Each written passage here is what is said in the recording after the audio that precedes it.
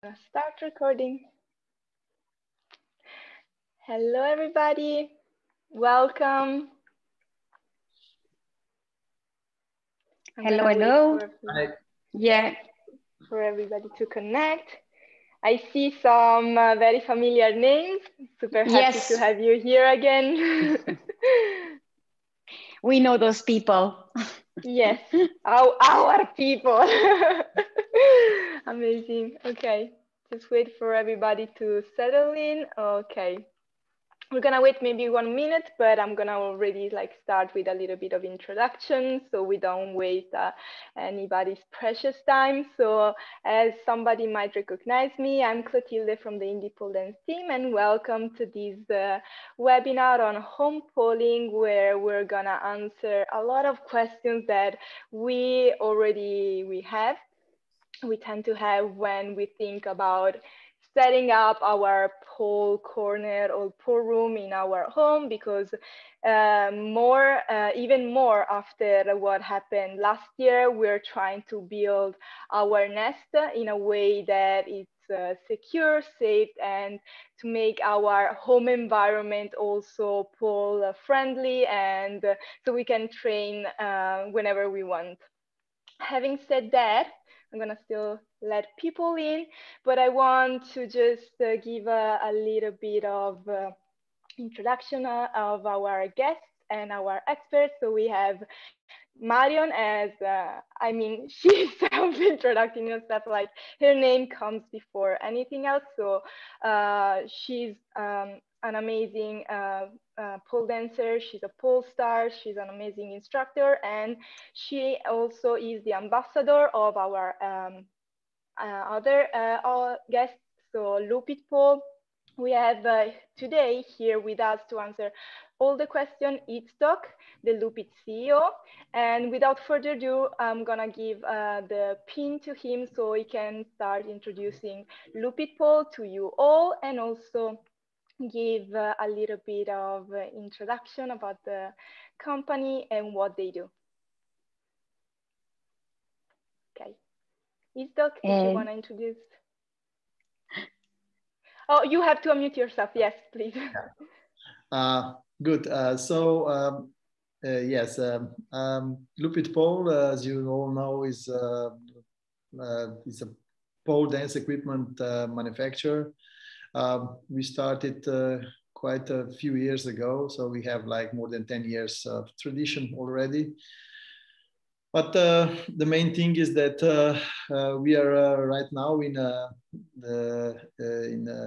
2021, and it is important that we still follow. We still I would say make new products. You still do a lot of fun. Technical questions that we have every day. We try to develop the best equipment for pole dancers. Our goal is to make equipment which is safe as possible, which is of course also trendy and a nice design, but safety first, we always say. Also because we don't want to end up like in those videos of like pole, so we definitely don't want to hurt or injure ourselves. We already do like something that is already like challenging for our body. And also welcome to everybody that is joining right now. And I wanted to let you know that if you have any extra questions during this talk, please feel free to drop them in the chat so I can ask directly to our guests. And but let's start from the beginning. So let's say that I'm buying a pole. So before even like choosing one, what do I need to pay attention when installing the pole in my place? So ceiling tips for safety, and anything about the floor that I should keep in mind. Okay, yes, that's very important. Basically, the place where you want to install the home pole. Home pole is a pressure pole, so it needs a certain, it produces a certain tension to the ceiling and to the floor. To the floor a little bit more because you also add your own weight. but then to the ceiling is only the pressure that you create when you, let's say, extend the pole to the level that grips between the two surfaces, so the flooring and the ceiling. So that's very important that we check the site. Of course, first, Marion would tell a little bit more about this, how much space you need around the pole.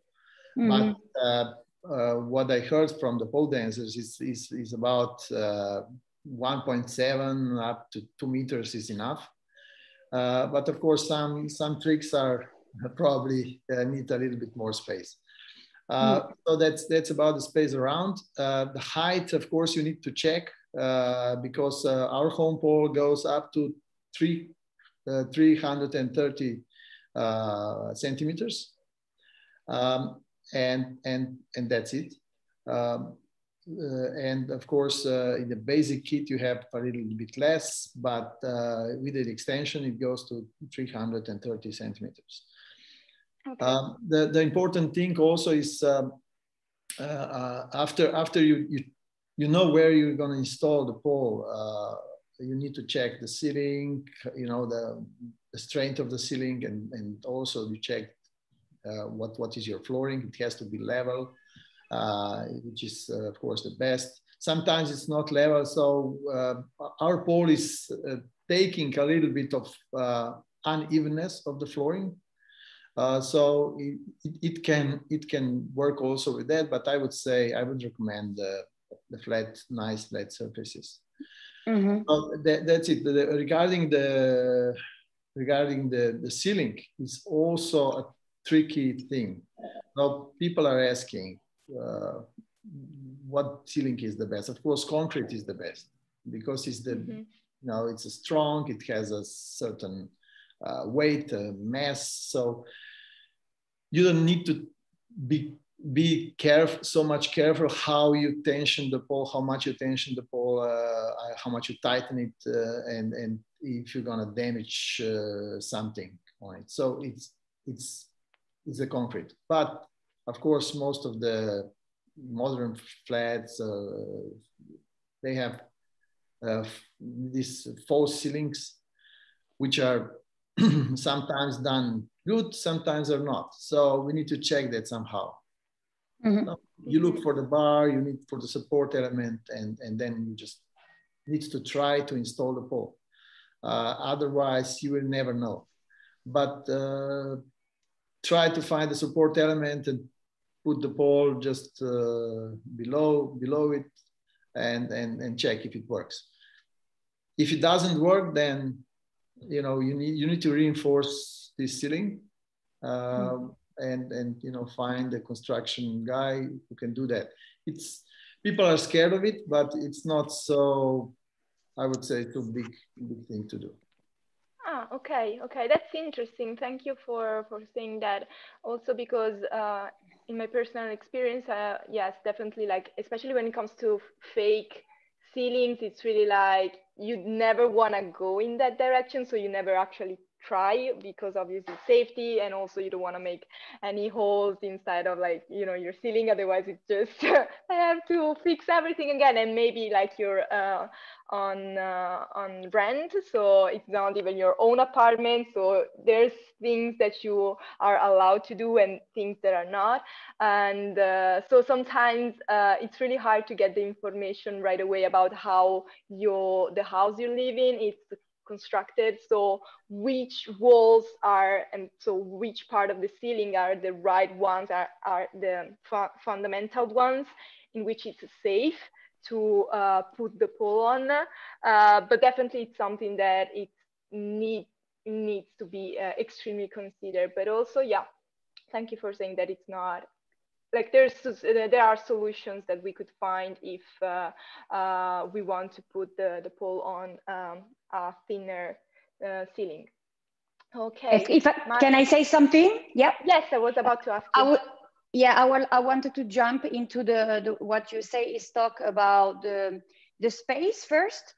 As a user, for first of all, I want to say because of the lockdown and what happened, a lot of people have wanted to put their pole in their house and wanted to pole dance. So I'm gonna be very honest, and I know it's the feeling of many people, even if there is not enough space. And we know, because we did many mentorship, some people, they find a way, even if they have like, they just don't even make one climb and they touch the ceiling, or maybe they're gonna kick and they're gonna touch the wall. I'm here in my house, this is my setting up, and you see this, I have to save the plant because I'm kicking everyone, but I don't care because I want to practice. So I managed to adapt my training for the space. For example, you were talking, talk about some tricks takes more space.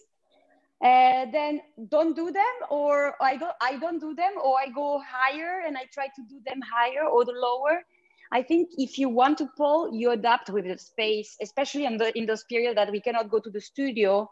I think if we really want to pole, we find way. Of course, safety is like, I would say 2 meters is the perfect like distance from anything around you. But I know a lot of people have adapted to the space they have around. I think the more safety things, and I'm very happy you say that about the fake ceiling, because I think for many years we were saying, or me too, like, oh no, don't put a pole on the fake ceiling, it's not safe. So I'm very happy you say, no. If you adapt it, it can stay, depending how it's constructed, and you make it check. And I think it's better to check with somebody quickie, and then you're sure, you know, it's better to spend a bit of money of somebody check your ceiling and help you to put the poles clean and safe, instead of guessing and or destroying your ceiling, or destroying yourself because your pole gonna fall because it's not safe. So I think it's very, very good what Istok say. And I think Istok, what you say about the home pole, it's 3.30 meters, but there is also an option, I'm sure you're going to talk about this later. There is also an option to have a design pole for your house that you can have fixed in case this pole is too petite. For example, here I have a stage because my ceiling is very high. I have 6 meters almost or more. And so I decided to put a stage because it's easier, but I could have a fixed like custom pole. So there is option always, and Lupit offer all this also. Yeah, that's amazing. Actually, thank you for introducing that, because also that's something that we want to take in mind, instead of like adding up, you know, the extension, and the extension, it's way easier just to ask for a custom pole. Then thank you, Sar, for dropping the question. I think that maybe with the introduction of this next question, maybe we can drop on that. So, Istok, why would you say to not over tighten the pole when you're installing it? Why not over tighten? Because there's like several things that can happen. So if you over tighten the pole, that means that the pole will produce so much more force that you actually need it to stay in the place. So the pole is constructed to make it like so I would say normal force to the ceiling would be between 100 and 200 kilos. So these are optimal, I would say, would be 150 for the bearings and for the spin. Of course, if you do a little bit more, I would say, heavy tricks, or maybe you feel safer, then you tension it a little bit more. But that would say up to 200 kilos. Of course, I know that it's hard to measure at home. How do I do it? But it's about a little bit more about the feeling. Then you still feel that the pole turns well, but it's a little bit more like harder installed. So if you over tighten the pole, then you can, of course, ruin your ceiling. If there's a pole ceiling, then you the bearing, the bearing. Yeah, that's the next. I did. That's the next thing. So so you can do so you you can do that, and also the bearings will not withstand that much force as you can apply on it, because bearings are made to spin well and to be, of course, light enough, and to, you know, everything has to be balanced in a pole. So not to go over 200 kilos, otherwise it will go slower. So the spin will get slower, and at the 300 kilos, eventually it's going to be a problem. At 400 kilos, it's going to break. So that's it. Okay. Okay. So and also there's one thing which is very important. I'm going to show you. If you can imagine, this is the pole. If you apply so much force on this pole, then it will bend. And if you apply a little bit more as a pole dancer, lateral force on this one, then it will bend more, and it will lose a grip on the top and on the floor, and it can fall. So I would say not over tighten, but of course not to lose too much, because you need a certain force to create the drag on the surface. Of course. Of course, thank you. So maybe the questions that Sahar asked, it's the opposite. I'm not sure. I'm going to read it and maybe we can figure it out. So when I want to do spin on static pole in one direction, my pole starts open. What should I do?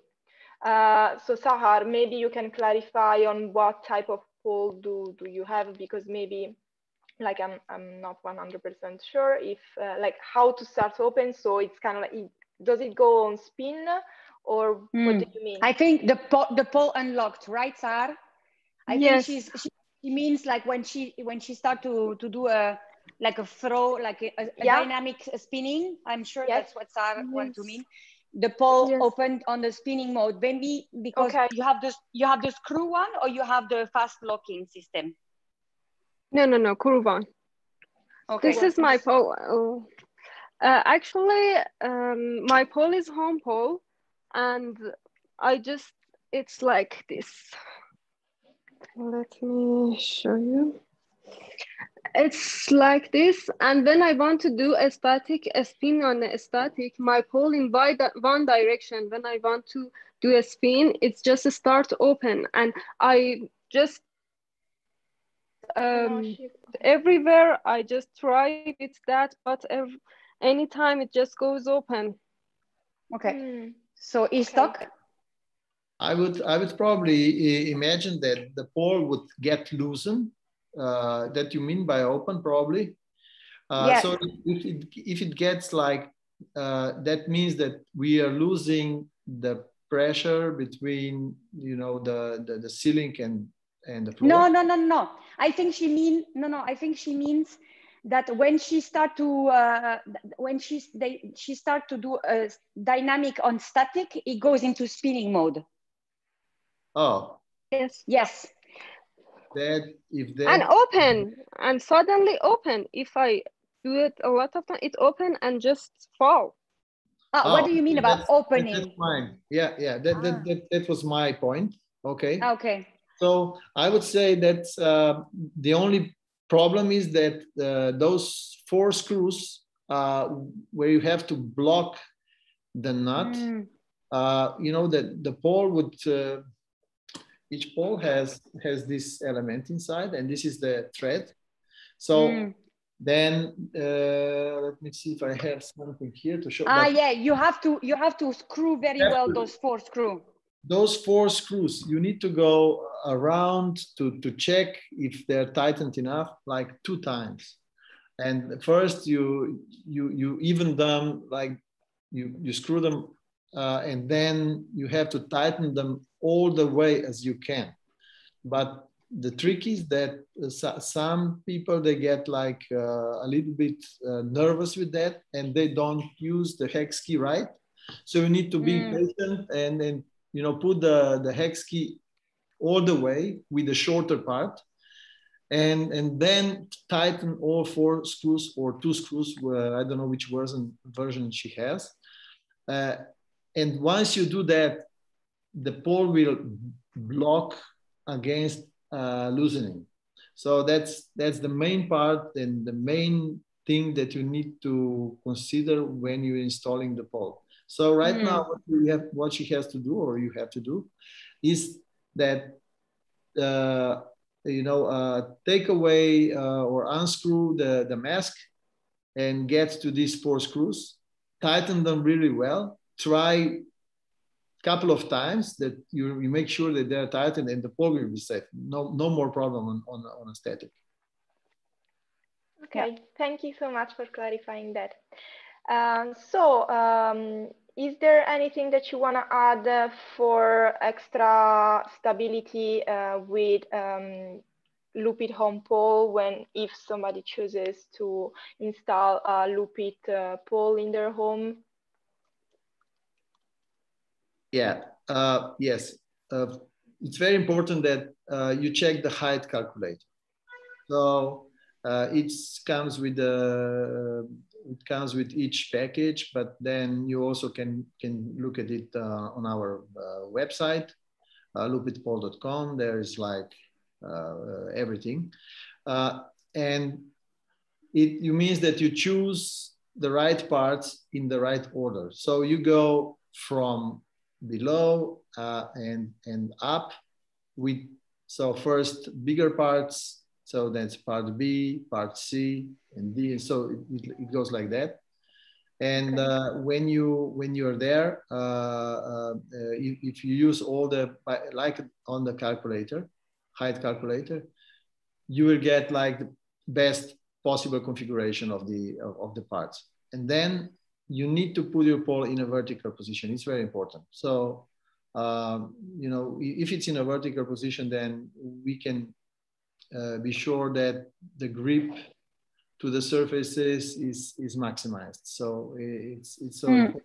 And then we come again to this proper tension of the pole.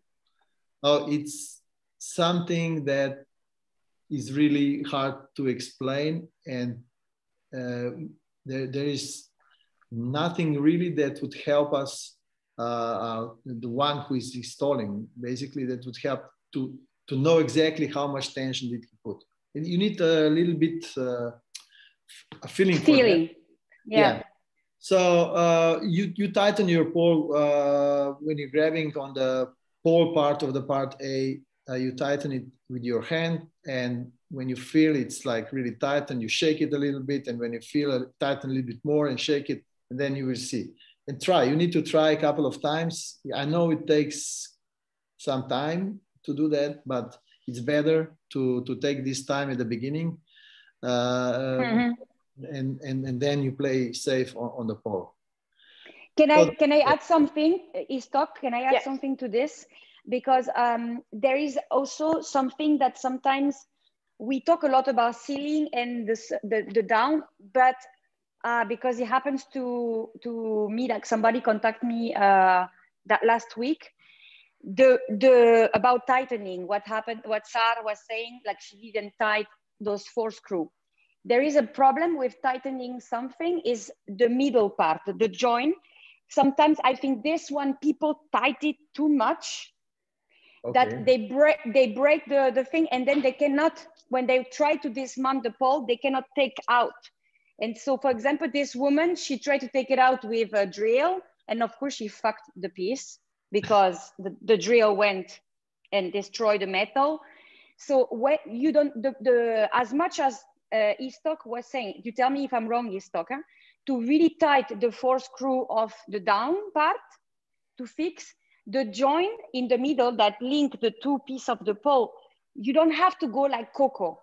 You just go, and when you feel a resistance, it's there, it's safe. Yeah, you don't have to go and press, because the day you want to take it out, and if the pole is there for a year with the grip, with the dust and everything, you will be struggling big time to take off, or you will fuck the screw and then you have to change everything. Yeah.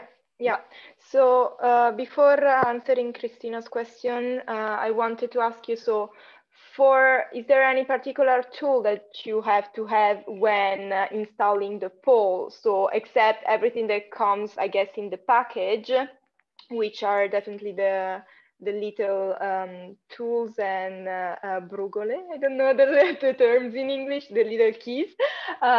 Is there anything in particular that you need to have when installing the pole? And also, we're gonna move on the removal part of how to remove safely the pole without damaging the ceiling and the floor. So about the tools that we need, actually. Okay, so yes, all the tools that you need for installing the pole are in the package. The only thing that you need is the water level, which you already have on your smartphone probably. So you can download some apps that can allow you to see if it's vertical or not. So I would say the only thing you need is this, and of course the tape measure or the laser measure.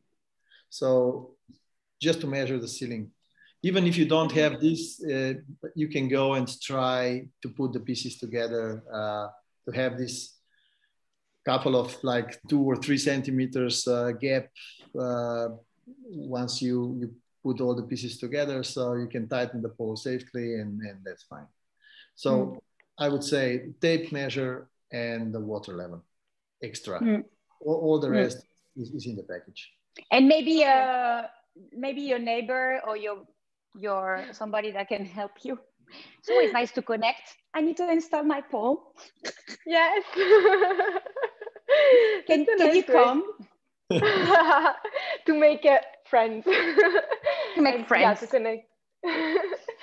So just to answer Christina, so I'll make sure that also me, like a noob, I understand what we were talking before, because again, I think she's asking the same thing we were talking about, you know, about the difficulty. She's asking, there's a bigger issue of ceiling being lowered and a bigger difficulty of even finding an apartment. So if you don't have a concrete ceiling, but I want to install my pole anyway, what is the safest way to do so without risking damaging the ceiling or the pole or myself? So we say that it's totally possible to put it even on a fake ceiling, as I guess, as long as it follows certain specifics, and to check the specifics, you need to talk to a constructor or your landlord, probably. Tell me, Marion. Yeah. Yeah, no, I want to ask Istok, because I see sometimes people putting a piece of wood or a piece of carpet to. Do you recommend this or not?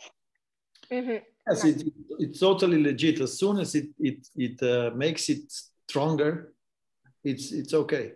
So I would say yes. I prefer, because of the feeling, and it looks better to try to support this false ceiling if it's not strong enough from the beginning. Of course, if you need to support it, you support it from inside. Anybody can send us email and ask about all this. We have a couple of nice renders and nice pictures to show how it's done. Maybe that would be a good guideline for a construction worker or somebody who does it. But I would say you can do anything to whatever needed to reinforce or to make it stronger, not to move, to lift, or to damage it. So some people would take a plywood and screw it to the top. But I would say plywood, if you do it, then you take like 1 meter by 1 meter. That would cover normally on the false ceilings, there are like construction elements which are like 60 centimeters in between each other. Okay. And so if it's 1 meter, I would say you cover, normally you would then cover from below, you would cover 2 support elements at a time. So try to find the support elements and do it. Yeah. Makes sense. I see. Thank you. Okay, so let's talk about how to remove a pole safely. Maybe I'm moving, maybe I just needed to take it down for reasons, and or just I have to move it out because I have guests or whatever. So how should I take it down without damaging anything, the ceiling, the floor? Okay, so taking it down is a reverse order of installation. So you just watch the installation video and do it in reverse. But if you install the pole a couple of times, then you know. But of course, if the pole is up and running like for a year or 2 years, mm-hmm. it could happen that, you know, this rubber part would, I would say, a little bit like a glue on the top, or then it just don't pull it straight down, because but you try on one side, like one side, and slowly remove the upper part. If it stays on the top, all the rest, I don't see a problem. You shouldn't have any other issues. Or those couple of like 2 or 4 little screws, just when you're loosening them, just you make sure that the hex key is new or not damaged, and you put all the way in the screw, you put your hex key, and then carefully yes, unscrew them. And then of course then you relieve the pressure on the pole and take it off. We never know what kind of paint is on the top, if there is a paint or it's a wood or just a concrete. It depends on the surface, which is we cannot control that, obviously. But when you see it's like a fresh paint, would be more likely to glue to the rubber surface on the disc. Yeah, like to glue to this part. Yes. Yeah. Yes. So yeah, if the paint, because it has to be sticky, otherwise the safety wouldn't be safe. So it has to be sticky. It goes off normally if the paint is dry and everything, but if you move into a new apartment, the paint is still a little soft, and then it will create like, it will be like a glue. But it's important that if you do that, if a layer of the paint goes off, then you have to paint it back. There is no other solution. Yeah, I mean, and can I say something also? I think what I would also add to this is, like, for the screw especially, because I have experienced this myself and I see a lot of people, treat your pole like it's an investment, I think. Don't rush into screw and unscrew. Don't do it like, okay, whatever. Because at some point it becomes something like, oh, I unscrew and I screw and I don't really pay attention, and you fuck the screw and then you cry because you cannot unscrew or rescrew your pole and you have to pay again. So I think it's like we're investing in something, a material that it's, first of all, for our pleasure, and also for our safety reason. And like, just don't rush.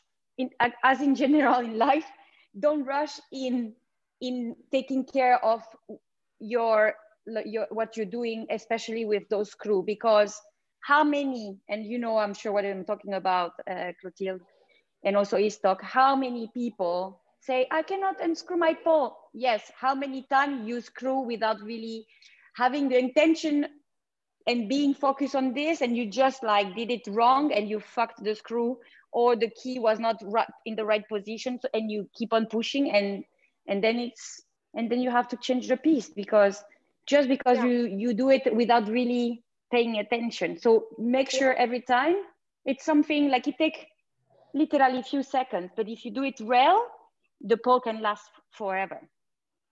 Yes. And also I would maybe add that if there is a ruined screw and you see it, don't put it back. Call us, we'll send you the screw in a day or two. You will get them in a normal letter or envelope, and you will get a new screw, which is not a cost at all.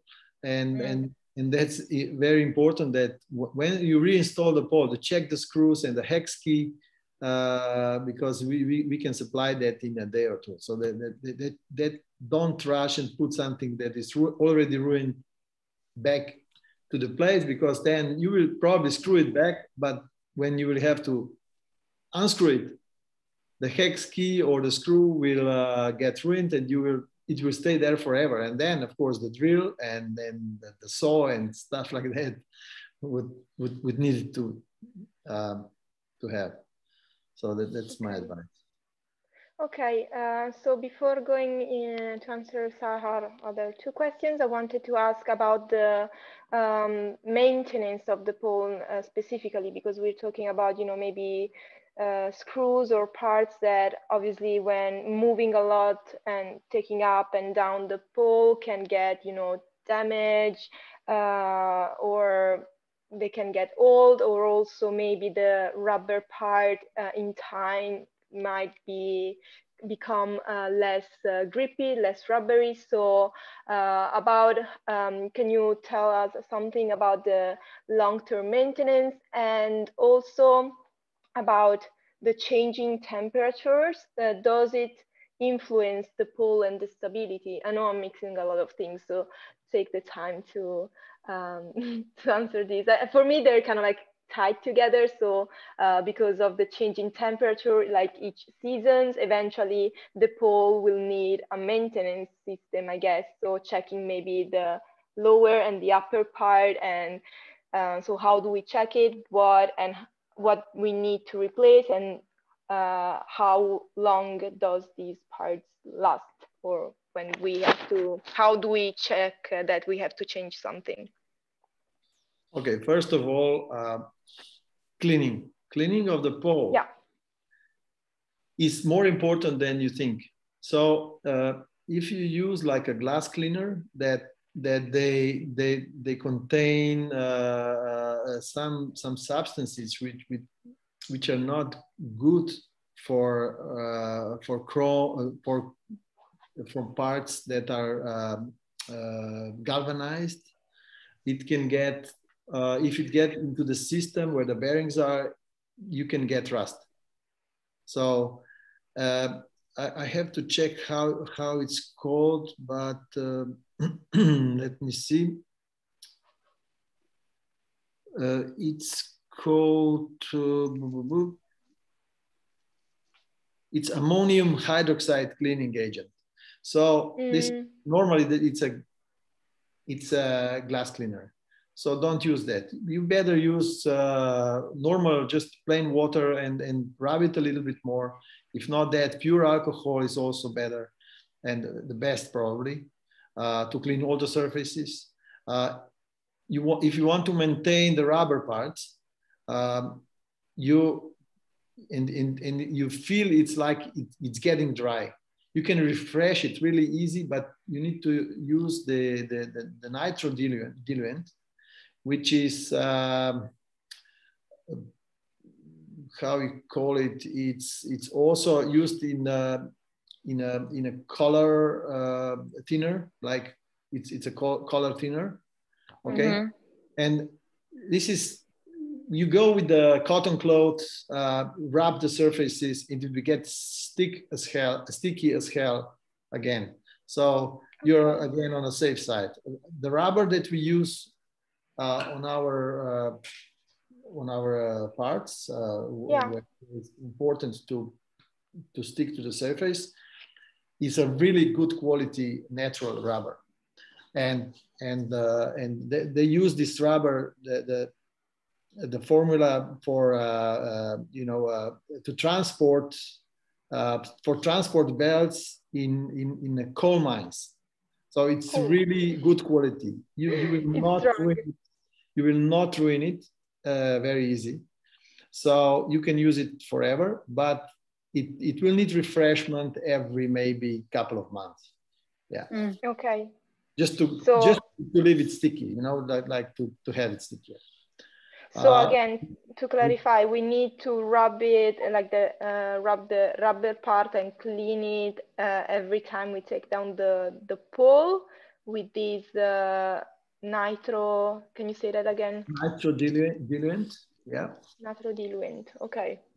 And Can I say something? I use Yes. for my own experience. So I have a stainless steel, and we will talk about the different metal after, but it's my favorite. And I use only, actually not even water. I use only this. Yeah. But because it's my own pole. Of course, in a studio, maybe to disinfect and everything, I will do the alcohol, maybe to disinfect because other people are using, but because this one, only me pole on it, I do only with a microfiber, and that's it. I don't even use alcohol or water. Yep. For my microfiber is great. Yeah, yeah. And I like it because alcohol, sometimes I feel I don't know, it makes a weird reaction. And also be careful because the one that use product that they are like the cleaning of the windows and everything, I don't know what's shitting inside this. And sometimes you touch your face after it's very close to your patatina part. So I don't think it's very, very like healthy. So maybe use water or pure alcohol, or just, if it's your home pole, it's you, and once a week, maybe you disinfect with, once a week, like when I finish my week, I disinfect everything with alcohol to clean it well. But most of the time I use nothing else than the microfiber. Yeah. Okay. Okay. Thank you. Okay. There's also, so just to continue, to maintain the proper spin, it's good to lubricate the bearings. Okay.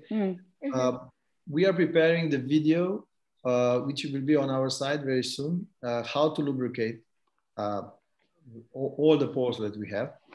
It's really easy. We already have some kind of, pictures, but it's not really something to show officially. But if somebody needs anything, you can contact me on iztok@lupitpole.com.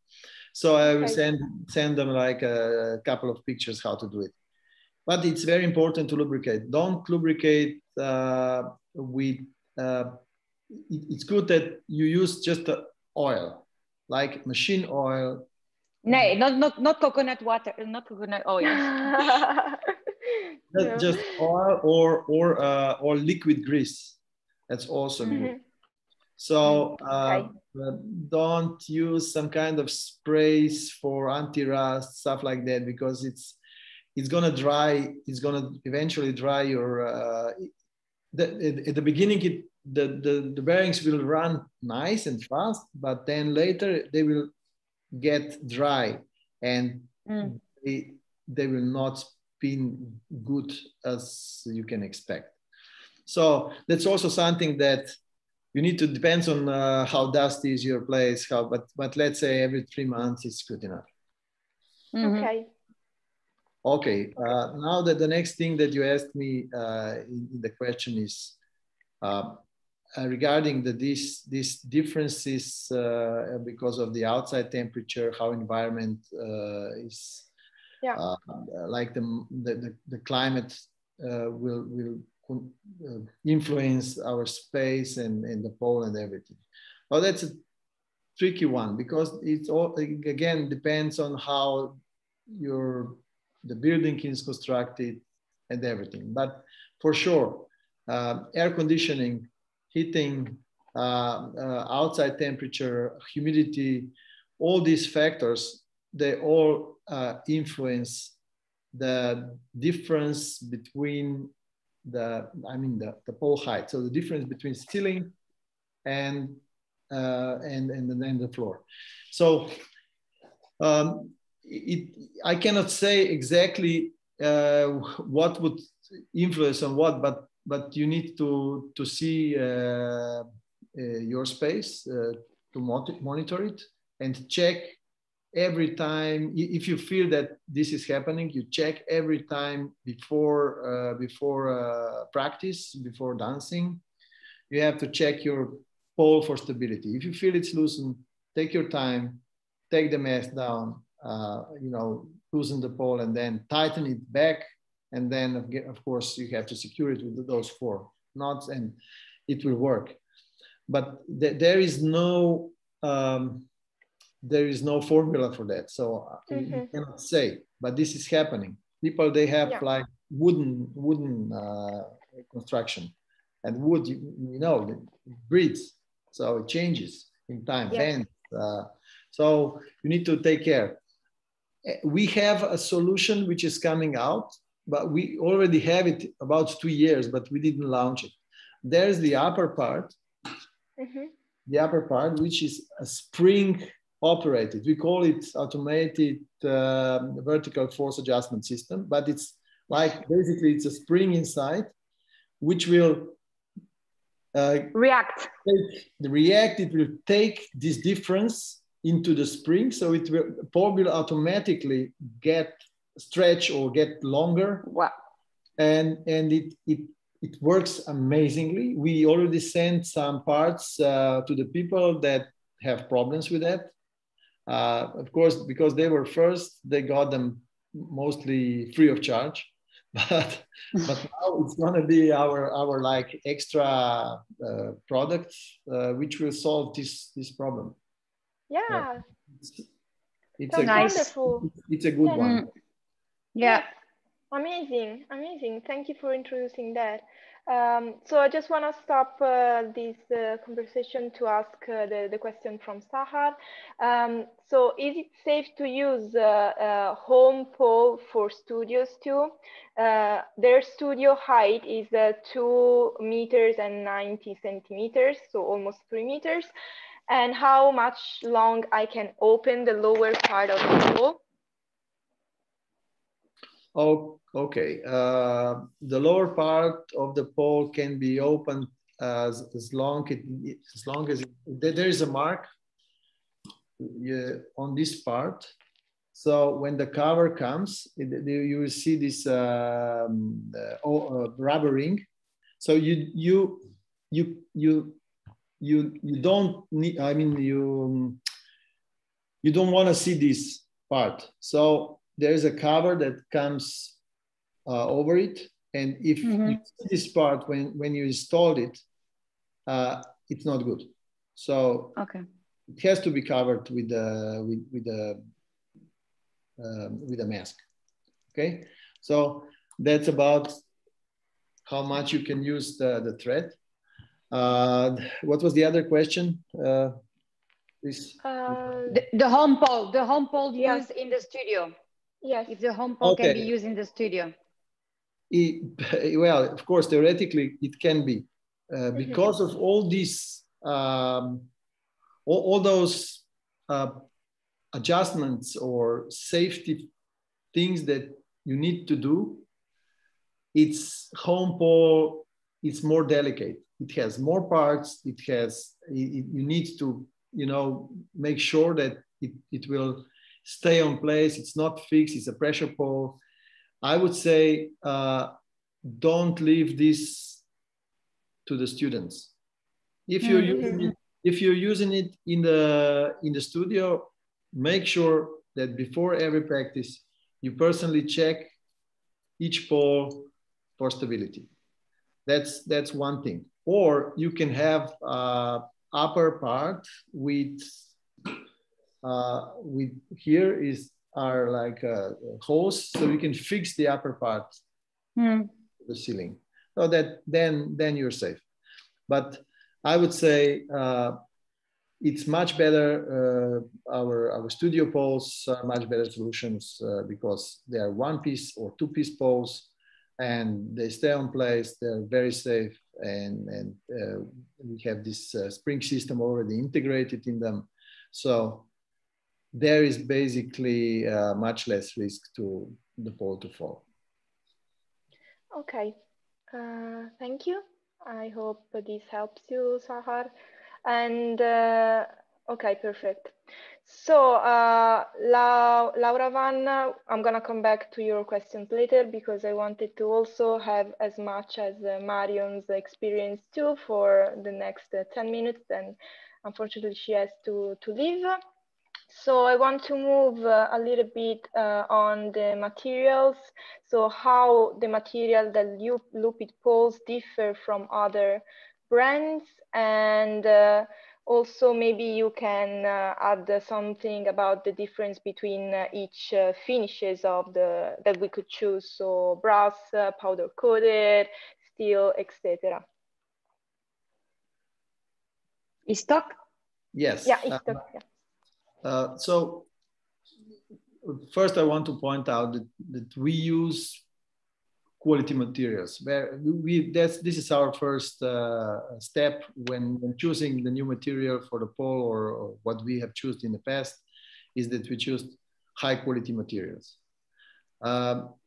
We are using like a steel and the brass, and we're using stainless steel, and we're using certain plastics on our poles, but they're all verified, they're tested, and we do our best to choose the best materials. But then this is not the only thing. That even though if you use the best materials, there's no guarantee that they will withstand the forces that they should. So how to use it is very important. So once you use any material, it's important that you know the specifications of each of these materials and how much this material can withstand. What is the breaking force? What is the working force that would still do not affect the structure? So we design, in a design process, we calculate every vital part for strength. So it's for working and breaking load limits. According to the latest mechanical engineering. So we use, there's like a couple of softwares that we're using when we design the new stuff. And they also allow us to calculate the breaking forces and how the material bends and all the flexibility and stuff like that. So we use all of this. This is something that we can assure. You need to know that pole dancing equipment is still new stuff. So there is no real standard for that. IPSF is working a lot on it, and they're trying, but it's really hard to find anything that we could compare to make a, I would say, standard tests. So that's why we have our own testing procedures. So we have to try all the parts and all the assemblies when we design them by ourselves, and we do the test report, and there are a couple of mechanical engineers in the company in Lupit that vouch for that. So we check each other, and we see if somebody does it wrong, then we correct it. So this is our safety measure and the design process, and I think that we're doing it very good. Yeah. And if I can add something towards the different material as a user, I think it's very like, it's a bit like, you know, nutrition. It's everybody is different. Your skin is reacting different to every product. You know, you have some people, oh, it's so slippery. And actually I'm going to be very sticky. It depends where you're living, because you cannot say to somebody that lives in Australia and somebody that is in Finland, like the product doesn't react the same. The person depends also of what you're eating, and it's many factors that can change the way you grip, the way the product that you use for showering can change can affect your skin, so you're gonna get slippery. And it's not the problem of the pole, it's because you're using maybe chemicals on your skin that make your skin dry, but it's not the pole problem. As a personal, for my personal use, I'm a super fan of stainless steel.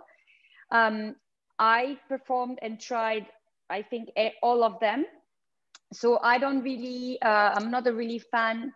I think my least choice would be the coat, because I think it's, I really like to use the contact with the pole, and I think it kind of limitate my contact because it's too sticky. And on my hands, I often get very sweaty, which I never sweat, and I get sweaty, so I don't really like that one. I think I'm a bit limited in my movement. After that, I will go the brass, and it's interesting because I was before in Milan Pole Dance Studio where we have only brass pole. I would say brass are my least one after the coat one, because I think brass, especially in winter country, is a very alive material, and when it's cold, the metal is cold.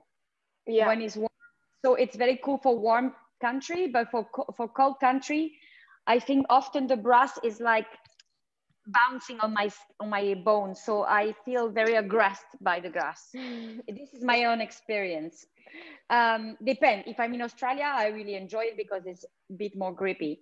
But in general, I'm not in Australia or in Brazil, so I think it's very aggressive for my bones.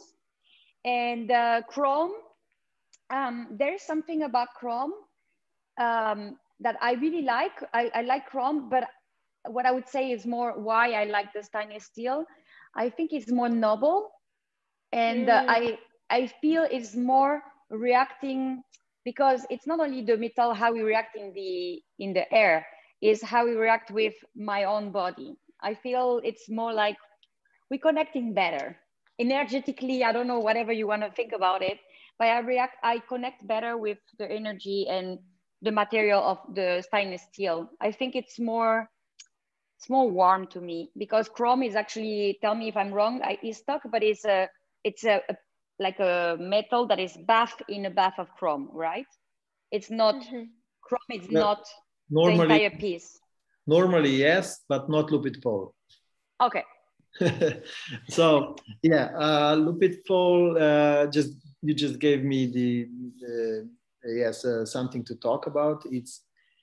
Lupit pole has developed a special treatment of material to get chrome on the surface. So basically our chrome poles are not plated. They're not like normal chrome that you can get these chips and this thin layer of chrome on it. We have the whole thing, the whole tube or the bar treated specially. So what we do, of course I cannot tell you because it's a company secret, but I can assure you there is zero nickel in our chrome poles, which nobody else has. So there is no allergies. And what we do, we treat the surface to the level of this steel alloy that we specially got ordered. But then after that, we treat this surface to the point that only chrome particles from this alloy would stay on the surface. So that's why this is still chrome, but it's not a chrome like, so it will not rip off, it will not get chipped, like it will not fall out, but it looks like a stainless steel, but it's a chrome. So we got like this chip-free and allergy-free chrome surface that we're really proud of. We didn't have so much chance to advertise this, but it's something that Lupit Pole was developing for about 3 years. And now we are out with it for close to 2 years now. Oh, it's really amazing. And I'm personally very, very proud of it. Okay, and also I want to say something about, because often from the people I hear, oh, I don't like this kind of pole, or I don't like that kind of pole because it's slippery. Well, the pole itself, it's like, pole is slippery anyway. And sometimes it's like, oh, it's so new, it's slippery. No, it depends where you put it. What is the atmosphere around? What is the weather outside? In your house, how the isolation? There is so many factors, how your body is at the moment. So it's not only the product itself is the product, and it doesn't, of course, it's metal. So metal is kind of an alive matter, but at the same time, there's many other factors that can influence this. So it's not, oh, I don't like that kind of pole, or I don't like that product because it is like this. No. Project a bit bigger than the tube. It's so many things that will change. And also, if you sometimes, you know, I heard for many years, oh, I prefer this than that. But you know, when you are traveler, instructor, or performer, or whatever, you will be, and also if you take workshops in other places in the world, it will not be your pole at home where you're so used to it. It's da da da da. No, sometimes, and before in the past, where it was even more eclectic, we were coming to a studio and you have to teach on 50 baobab. And you cannot be like, oh no, this is not my pole, I don't like it. Yeah. No, you adapt and you do it, and it's okay. And sometimes, yeah, it's a bit more slippery or less, but you also build adaptation. This is what humans do, right? So, so like go a bit beyond the, it's not what I used to, you know, I sleep in my bed, and so you're not going to sleep anywhere else because you only like your bed. No, we adapt. And this is the same with practicing pole. And when you, especially when you switch from one brand to another, you're like, oh no, my other was better. No, you know the other better. Yes. But it doesn't mean it's better in terms of quality and specificity. But you will get used to it, and then voila. Yeah. So before I guess you have to leave, I just wanted to maybe ask you, what are your final recommendations, especially for beginners that wanna buy a pole or set up their home pole space according to you, and also maybe the use of crash mats or grips again on the pole, or the choice itself of the pole, so the size, the material, you already said it more or less, I think. So your final tips and suggestions for beginners? Well, so for the grip, I'm gonna tell my experience because it's the one that I used to use dry hands a lot. I don't like liquid choke for several reasons, and because first of all, it doesn't really work because I don't have really sweaty hands, but I just need like to feel them pretty dry. And I also don't want to look like a white and snowball when I'm doing things, you know. So I used to use dry hands, but I have to say that since the lockdown, I only and exclusively use this, and I love it. I love it. I really like, I stopped using dry hands actually. I use only the patch from Lupit. Yeah, okay. Yeah, it's the patch from Lupit. You can order, and I just do this. And I put, I just swipe my pole once, and I'm really like, I adore it. And I have been in lockdown winter and summer now, so I can tell you the whole season because it can change during seasons. And I use only this, and sometimes if it's very cold, sometimes, you know, a tiny bit of eye tag that I never put in my hand, just a bit on the side, and I just put on the part that I want. But I mainly, even on my skin, I use this, and I'm super happy with it. And it goes fast with this. You just swipe and it goes away. It doesn't stay. So this would be my recommendation for grips. Regarding your question about what kind of pole, I would say, like, for example, I'm a stainless steel, but some people say, no, I'm a chrome one. So this is a bit like you and your feeling. I use here in my home, I have the stage. I use short leg, but some people like long legs. I'm a huge fan of short legs. And it's funny because this morning I was doing a class with Aditi. She's in India and she has a lot of products from Lupit. And she say, wow, your stage doesn't move, even if it's short leg. But you know, I know this stage better than my own body. Like, I know it perfectly. So when I'm moving, I think we're moving together. So I don't know, I really like and it doesn't go up and down because I think I spend so many hours on this little guy that I know exactly, and he know exactly how I'm gonna go. I think it's like kind of love communication. So I don't know, but she's like, how he doesn't move? I'm like, and I go fast, but I think it's very bad because I getting used to it. I'm spending hours and hours. So of course I know, and probably the Nepal know me also. And the other studio, I have a longer, so I have a longer pole. It's a custom pole in a different, but I fucked the bearings by my husband because we tied it too much at the beginning. He didn't know. And I think he tied it too much, and of course I play, and I was pushing on it because I wanted to make it spin, and I think we damaged the bearing, tightening too much the pole, so we have to replace the bearing. But he's very lazy to do it, so I have to keep on pushing. So I have to keep on damaging. So that was my petite thing that I have to change. And regarding, because you say for beginners or non-beginners, because some people, they really want to change their material. What I love about, so my story with Lupit has started since the very beginning of my career and their career in the pole industry. And from the beginning, you know me, Clotilde, I'm a very like intuition person, and I have to feel it. And since the beginning, I was like, I believe in those people because I don't get myself involved in things like without thinking very much about it. I'm very like this. So that's why I don't, like, sometimes when I take part of one collaboration, I know why I'm doing it, and I'm not doing it for just the magic of the fairy of doing it. No, I'm doing it because I believe, and I really believe in the team of Lupit, for the product, for the quality of the service.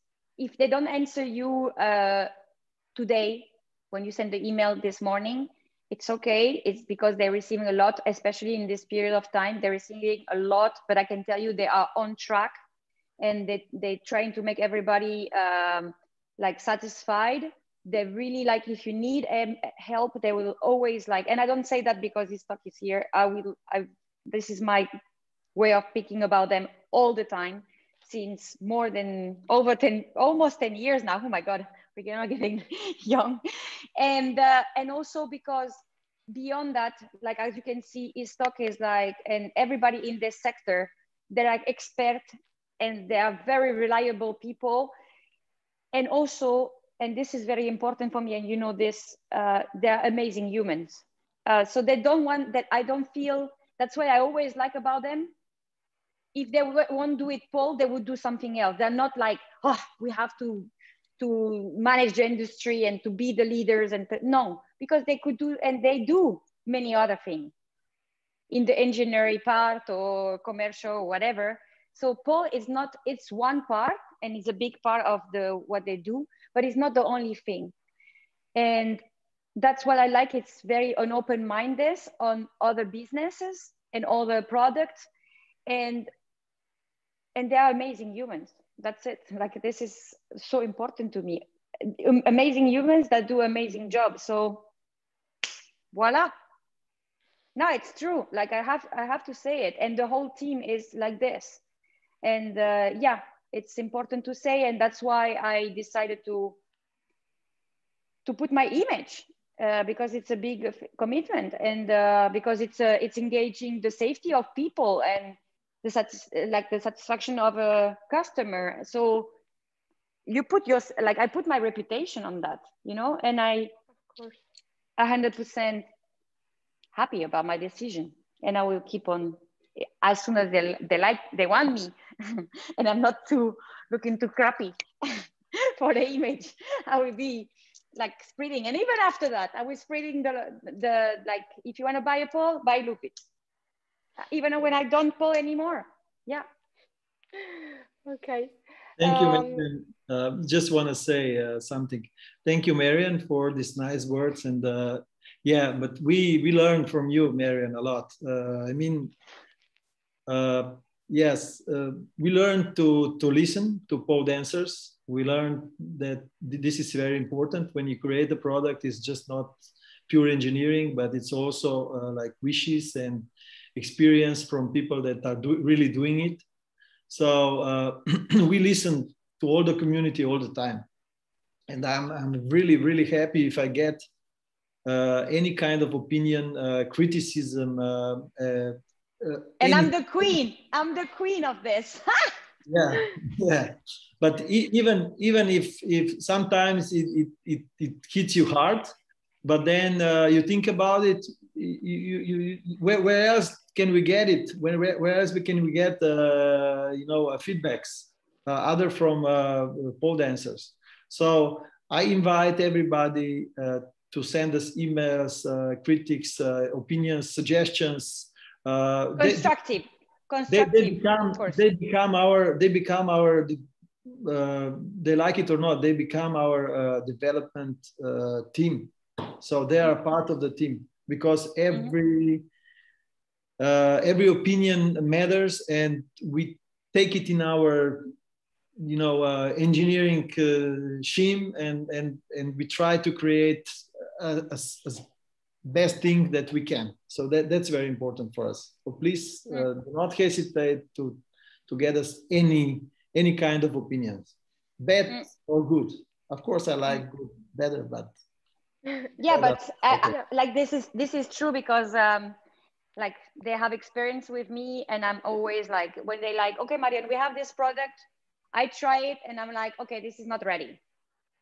And they always like, I know his talk sometimes is like Crampe, but and I say, why it's not, of course it's not like, oh, this is not ready, and no, I'm like, this is what I feeling. I remember, for example, for the stage at the very beginning, just a quick example, it was too stable, which can sound weird, but from to remember his talk when I told you this, I felt the platform was so that I couldn't, I think what I know I'm performing on the stage, and it's not, I need a tiny oscillation. And this one, because it was so stuck, it was no oscillation, and it was very weird feeling for me. And I think it's not, and then I know his talk was like, and then he went back to his studies and they came out with this product that I really love. But I say, we are not ready to launch because I don't feel 100% in that product. And they really, even though I'm not an engineer, I know his talk took in consideration, and they say, okay, I'm going back to study. And he went back to study. It took another couple of months. And then finally we say, okay, now the product I try, okay. Let's go. The stage that we are, just for information, the stage that we are now selling is the version 34. That's because of you. So 34 tests before the final one, 33 tests before the final one. And nice. Then the first one was 140 kilos. And the last one is now at 68. So wow, much easier to carry, I guess. Yeah, wow. For sure. Amazing. Okay, so I just want to move to some other questions. And for example, is there any grip that might ruin the pole? As Marion shared a little bit her experience on what grip she uses. Is there any particular grip that would ruin or just go inside the porosity of the pole? Before you start, I just have to, because I have to teach after, so I got to get ready. Thank you so much, Marion, for having me. Thank you so much, everybody. Thank you. It's talk, we talk, and Clotilde, we talk too. Thank you so much. Thank you for sharing your experience. And bye. Thank you. Ciao. Ciao. Yes. Okay. So it's talk. It's just the two of us. So again, is there any grip that you would recommend for the poles, and other grip that you know that actually are just damaging the finishes or the material like itself on the long run? Well, we have Lupit have our own. We have our own grip, which is a little different than others. Of course, we would not launch it if it would ruin our poles. But other than that, I don't want to limit anybody to use any grip with our poles. Our bearing system and mechanical stuff is well robust and protected against this kind of like dust or something like that. So it shouldn't affect the pole that would at anyhow, even the surface or no. I'm just saying use whatever you think is best for your grip. And on our poles, I don't see any problems. That's perfect. Thank you for answering that, because I've heard many different, churches, people that be like, no, liquid chokes, not at all, because it will damage the pole. But if you say that it's fine, at least on Lupit, it's super good to hear that, because it's the most common one. And so I'm gonna go back to a question that was asked in the chat by Laura Van. And hi, I have a pressure pole that is 3 meters and 80 centimeters. I don't want to over tighten the pole because I don't want to damage my new floor.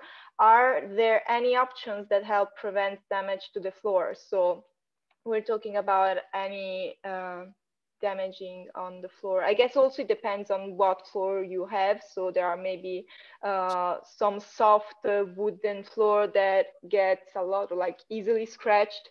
But if you have any tips, or what's your experience and point of view on that? First of all, I'm not sure that I got it. Which pole does she have? Like, is like a home pole, or is a studio pole? I think a home pole, she says. Okay, a home pole that I don't see. What kind of flooring is it? Is this like a wooden? Oh, okay. PVC. No, that shouldn't affect anything. If there is below the floor, if there's insulation, it could bend a little your floor, but that's because it's soft. It's insulation.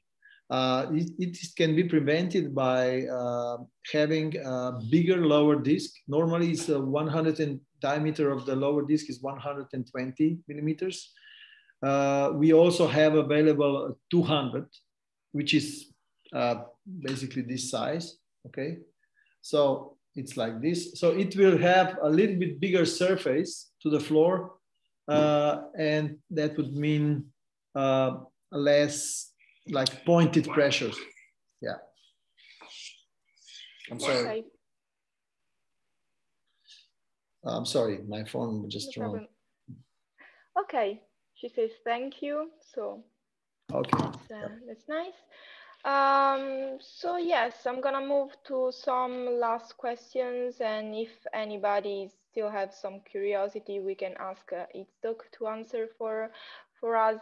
But so talking about, let's say, prices, ideal prices, because there are a lot of people that, especially like from zero, they'd be like, I don't want to invest like in a good pole, so eventually they buy like the cheap ones, and like the quality obviously is kind of like, it is what it is, so it's not made to be saved. They might buy it like on Amazon or whatever, so it might just fall off. Or so how much should I pay for a home pole? Somebody is asking. Yeah, it's not really a question for me regarding this pricing and stuff like that, because I don't want to be biased here. So of course I would recommend Lupit pole is the best pole and stuff like that. Yeah. But it's not. I would say make sure that the pole that you buy has the real, I mean, the reviews from real people, from real dancers, and the reviews are good. So that's my safety tip, I would say. And if these products are like recommended by people that are professionals, that's even better. So it's not like, like a car. It's not like a car. You don't want to buy a Ferrari when you just make your driver's license. So, but it's, here is the safety. It's more, I don't know what to compare to, but even if you are just a beginner, you don't want to fall with a pole because it's really dangerous.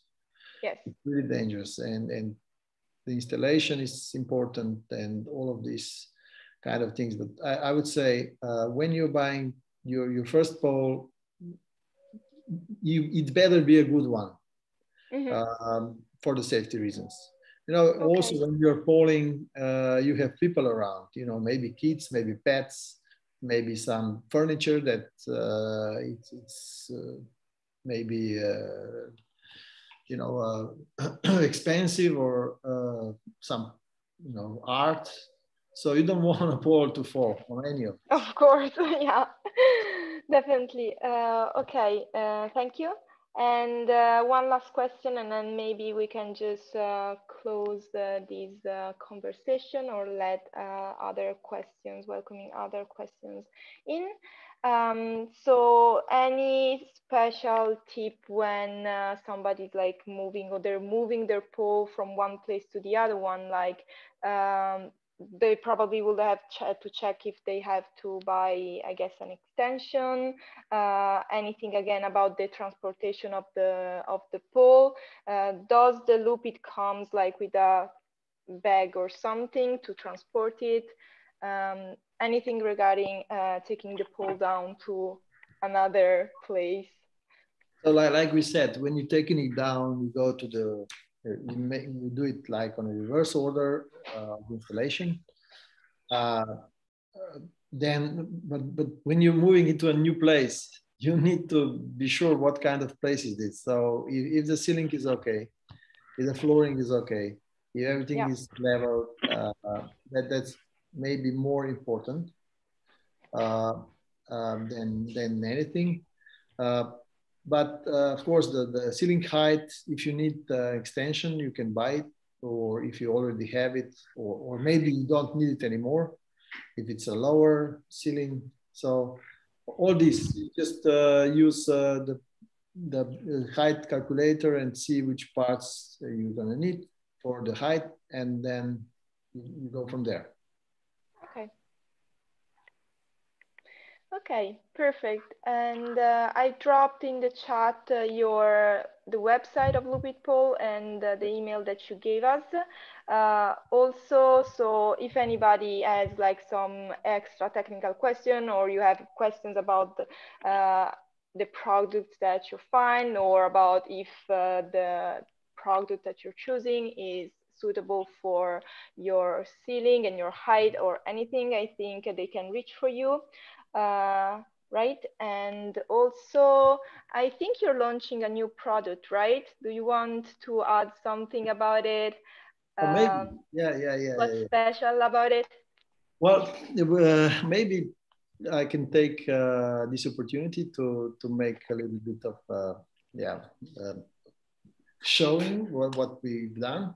It's for our home poles, like it's a quick lock for the whole line of G2 home poles, and it has all the features, because we were developing this quite a long time. It has all the same features, so it cannot unlock unless you use this both fingers. You press those two buttons and you change and it clicks. So it's on spinning. You see the spin is really good. Yeah. Then you have to move or again squeeze and lock it in this position again, so it will lock, and it's really safe. It's really quick. Yeah, it's quick and safe. It changes the choreography. It changes your how you use your pole, and it's much. You don't need any hex keys, anything like that. Yeah, because sometimes it's really like really ineffective. Like sometimes you get lazy, like on the long run, and you be like, I don't want to just change and everything. But having the quick lock system, I think it's always nice. Wow, thank you for working on that. We have also, I have to take the opportunity, we have also some new products from Ariel. So you have all these Ariel hoops from us, and for the whole set for home Ariel. So for home yeah, hoop installation. So the ceiling mount, all these carabiners and the swivels and all the things that you need to start your home area thing. Of course, the silks, but maybe just to mention that we are also entering, because our pole dancers, our ambassadors, our clients, let's say, our family is also into yoga. Mm-hmm. And many of them are also, doing fitness, lifting weights, stuff like that. So we are going to launch a couple of new products for yoga. Ah, wow. And yes, it's gonna be really, really, really nice. Something special that nobody saw. We developed it also with our ambassadors, and we have a really nice weights, like hand weights. Yeah. Designers, more designer look. So it's gonna be quite exciting here for us. Nice, interesting. So yes, not only straight pole dancing, not only pole, but also things that will help polers to get better on the pole. So it's like a yoga, stretching, and also let's say not too much heavy weights, but the classic dumbbells that everybody wanna use to get a little bit stronger. But it's gonna be a nice thing. Yeah. That's interesting. So this is my just curiosity question. So when it comes to, let's say, home hoops or home silks, it's generally speaking, we have to apply more or less the same knowledge of the home pole. So we have to check the ceiling, it's in a certain way. So I guess more or less also the weight, is it the same maximum of 200 kilos or something like that? Oh, yeah. Yeah, that's minimum, what is required, but it's the installation we don't do, but we provide all the elements that are needed for installation. So, but then, of course, again, the concrete ceiling is the best, it's the safest thing, but all the rest needs to be carefully considered when you're installing. Yeah. Okay. Thank you. We have a question from Minush. I have a stage. The pole is 2 pieces. So the stage pole, I guess, is 2 pieces. When I want to abstract them, the washer is damaged and I need new washer. Can you clarify the question? Because I think I didn't quite get it, Minush. Yeah. Okay. I understand. Do you understand me? I think I do. Okay, yes, great. I'm listening. Thank you. If you need, just send me an email. What you really need, some photos, and we'll send you the stuff. Yeah. Okay. Thank you. Yeah. Okay. Thank you, Doc. Okay, so I think we're more or less at the end. I just wanna ask, do you also sell crash mats? I guess so. Yeah. For people that maybe wanna also have that extra safety gear in their home, because maybe definitely it's something that you might wanna consider if you wanna, invert, but you're not safe, you don't feel extra safe in doing that. Maybe you're learning from home. And also you want to try something really advanced and maybe you don't have anybody to spot you at your place. I think you sell crash mats, right? Too. Oh yes, we have different colors of crash mats and different thickness. So we have 8 centimeters and 12. Okay. It's made of 4 pieces and they go around the pole very easy. They're easy to carry, and we use very good materials for that, so they just don't break as easy. So we have them in 2. It's a standard line and it's a premium line. Okay. And premium line has double stitching and a little bit more thick basic material. But otherwise, both of them are very good quality. Okay, thank you so much, and thank you so much for this conversation, for this more than an hour talk. I don't want to kind of like overload anybody with everything. I think we discussed a lot of things. We discussed about the safety, about the ceilings, about the products itself, so the materials, how to take care of them, and the space itself, how to set it up, so how much space you need to have in terms of like around and up and down. And so thank you so much for joining this talk and for giving us your expertise and taking all the time to answer all the questions. And I just wanted to drop another thing for the girls. So actually two things. So one is that we of the Indi Pole Dance, we recently opened an online studio. So if you have a home pole and you want to take classes, I'm dropping in the chat the website, but you can find us, find all the information on indipoledance.com, and you have more than 12 classes per week. And if you subscribe with a monthly or a yearly subscription, it's just 22 euros per week. And you also can access the online video library and the monthly workshop with pole stars, and something that is really special, it's a 4-week series each month with a new guest instructor. Having said that, the second amazing question is that for everybody, as Lupit and us, for this collaboration, we have created something for you.